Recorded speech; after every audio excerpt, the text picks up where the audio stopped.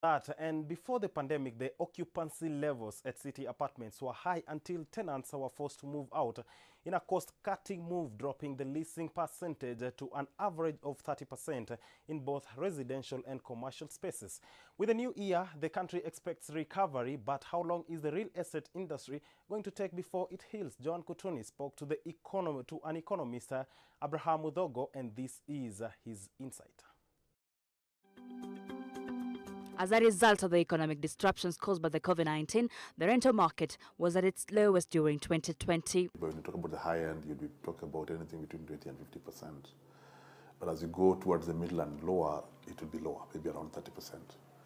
So, but I think on average, it would range around 30, 40 on average. Landlords owning residential properties are now struggling with filling empty apartments, but owners of the office spaces might take longer to recover due to remote working. Several things will happen. Number one is that people, because of what has hit people, they have learned to live differently. And even when their income comes back, they may want to ask themselves whether they really want to go back to living the way they were living. That's on the residential side. On the commercial side, there's this concept of working from home. A lot of companies have taken that thing so seriously that we have many companies where employees have not come for 12 months. So they're asking themselves the question of whether they want to continue paying for that space, for this desk.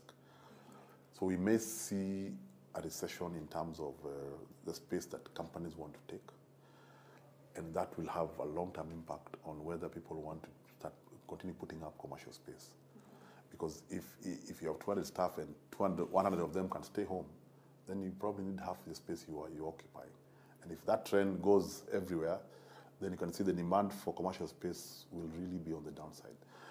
The housing market is in crutches, and we can't really tell when it will recover, but projections show that the sector might heal by 2023. Some real estate experts will tell you it is a good idea to invest in real estate. However, it can only be if you're looking for long-term benefits. Reporting for Switch TV, my name is Joan Kutu.